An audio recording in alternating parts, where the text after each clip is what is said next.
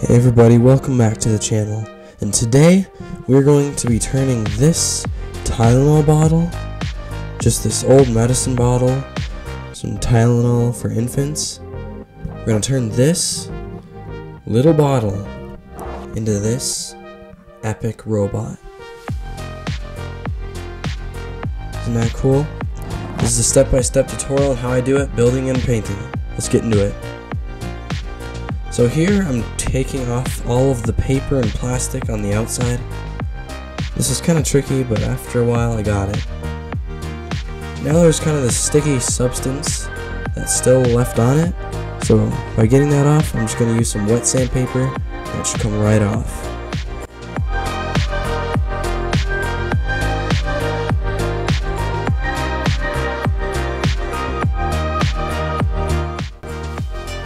Now that I have this done, it's all nice and smooth and ready to start adding stuff onto it. First I cut the top off and kind of sanded it down. I'm going to put this vent into the top. This is going to give it a nice look, but the hole's still a little too small, so I'm going to use this knife and carve it out a little bit bigger. Once I carved it out, here I am gluing it in. Once I glued it in, I'm going to glue this other small little piece onto the top to give it some more flair. And now, just the process of finding pieces that you like and adding them onto it just gives it this awesome look and just makes you really feel good. How turning some junk from nothing into something awesome.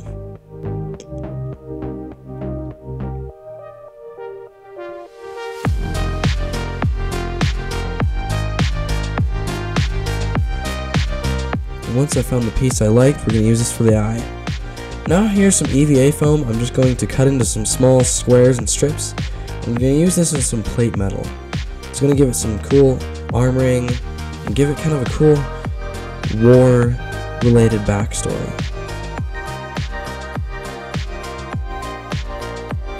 Now here I'm gluing some around the eye and the chest, and this just kind of looks like some cool armor.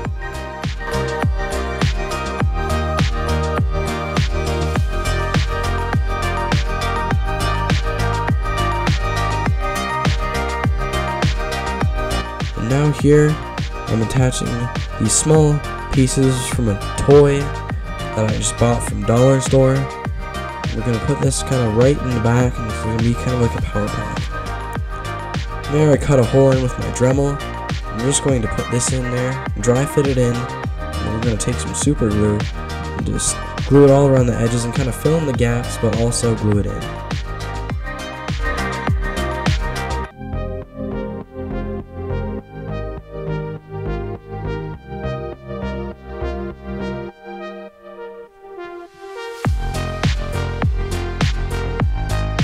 And now here, after I have that done, I twisted together some wires and I drilled a hole in that piece we added earlier, and this is just going to give it a cool effect and add some more realism, how the power pack's kind of adding power to the sky.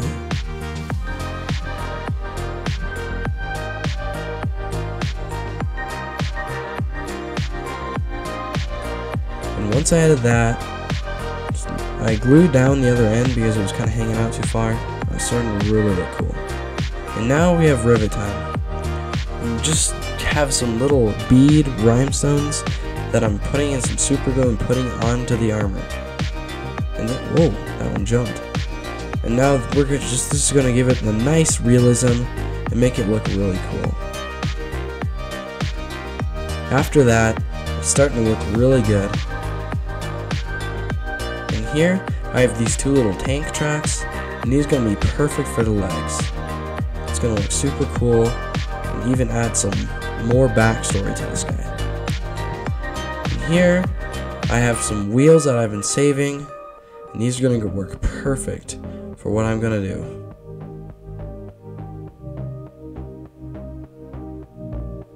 And now I glued those all together, and I found this other piece from a Hot Wheels car that fits perfect right here, and this will be the base for the body to connect it to the tracks. I trimmed it up a little bit and glued it in, and it's looking great. Now we're going to glue the top piece onto this, and wham. Now here I found these two little Gatling guns from an old toy. I'm going to glue these onto the front to add some weapons to this guy.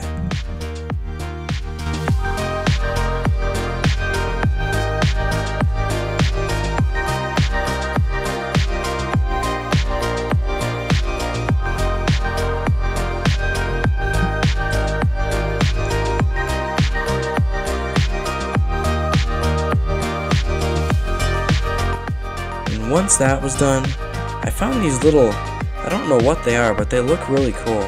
So I'm going to add these onto the side, and this just looks kind of like something some military robot would have. And I found these little chains, and these are going to look great on the side. I'm just going to glue these around to give it some nice texture and realism.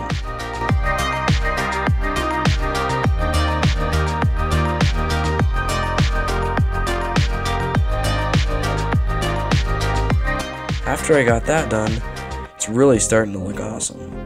I got these little wood pegs. I'm going to glue these on, and they're going to be like kind of like little wooden spikes. And now I'm gluing these all around the base just to give it that cool effect, and it really looks like he has some nice armor to protect him.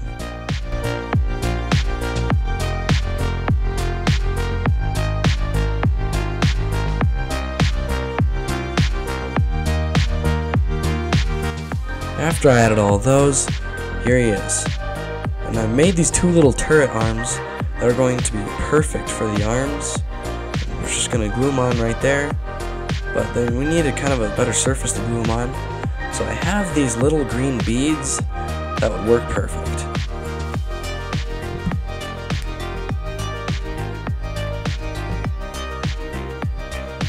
And now after I have that done, I'm gluing the other arm on. We're about ready to paint.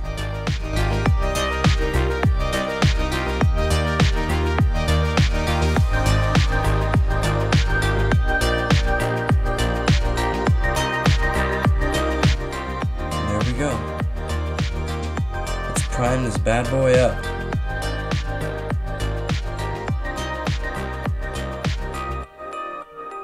After we have it primed, it's looking really cool. Let's get to painting. So here I'm taking this blue, just Vallejo Colors blue. I'm going to put some of this on the palette, and I'm going to use a tweezers and sponge for this. This gives it a really cool weathered effect and adds really nice texture.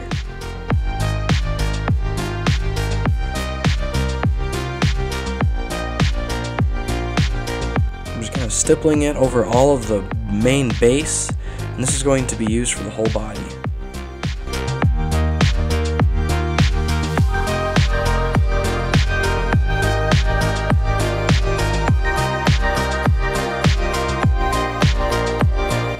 And now, after I finish that, I'm going to take some silver, and this is just the Army Painter's plate mail silver. We're going to use this for the turrets, and just any other metal piece I think will look good.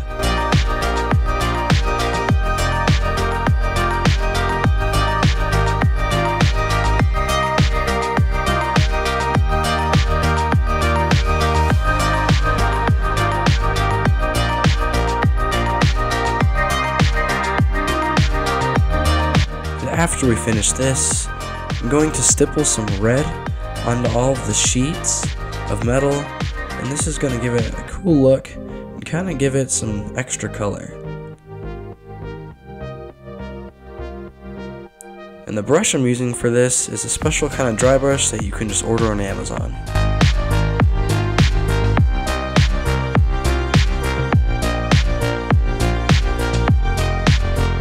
Once I had that done, I'm taking Army Painter's matte black.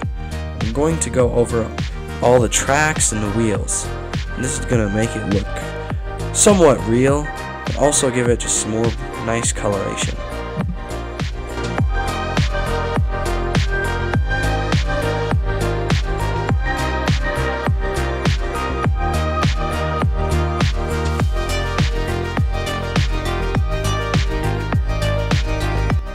I'm not really careful with these steps because we can always touch up later.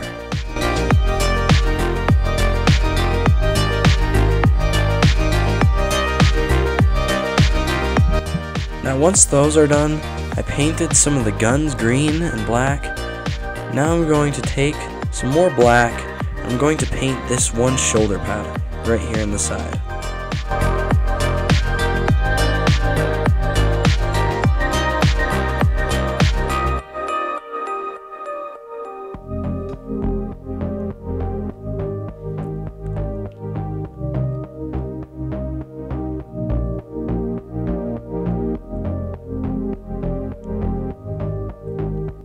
Now that we have that done, I'm painting the other shoulder pad yellow.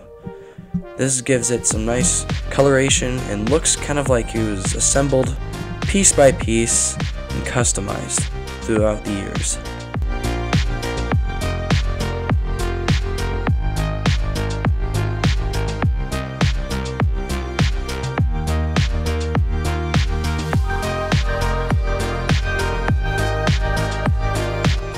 After that has dried, I'm taking some green and we're going to put this over those little things that I have no idea what they're called.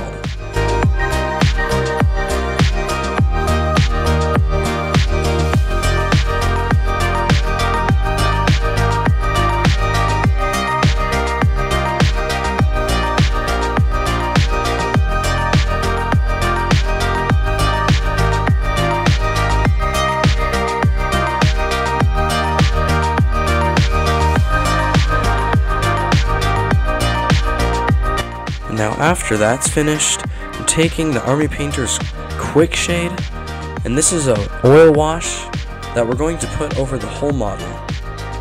This is going to give it some nice kind of rusty look and get in all those cracks and crevices and add some weathering to it. And I'm using a bigger, again one of those bigger dry brushes, and this applies it all better to the model. After that's done, I have this kind of mesh, and I thought if I stippled some black paint all around it, it'd kind of give me some checkered pattern.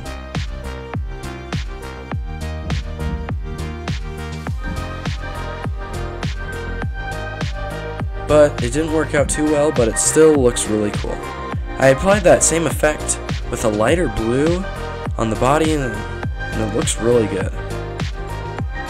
Now I'm taking a dry brush of a lighter kind of tan. And a dry brush is where you take the paint and almost get all of it out of the brush except for a little bit, and it kind of catches all the highlights and really makes the cracks and crevices pop.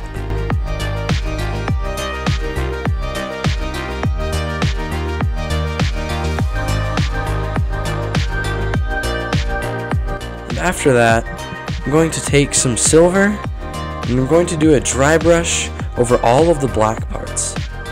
This gives the black some more realism and makes it look really cool.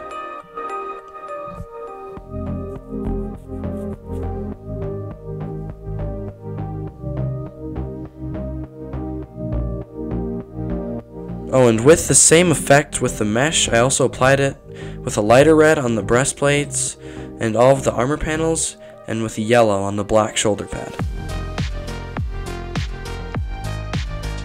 Now that we have all that done, it's almost finished. I'm going to take some Panaline accent color, and this is from Tamiya, and I'm using black. This is kind of a smaller wash, and it goes in all the cracks and crevices and adds some nice texture. And for all that rust coloring, I just watered down some brown paint and kind of spilled it all around the cracks and the edges, and it kind of looks like rust is dripping out of them.